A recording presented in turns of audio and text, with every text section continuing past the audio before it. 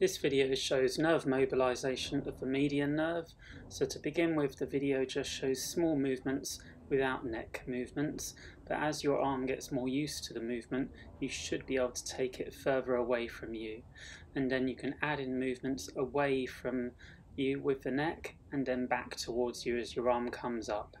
This would give you the maximal stretch of the nerve and should help with any tightness that you have within it.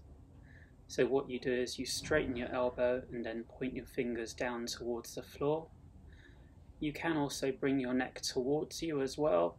So as you're bringing your arm back up, you take your neck away and then towards your arm as it goes down. And this should be an easier movement.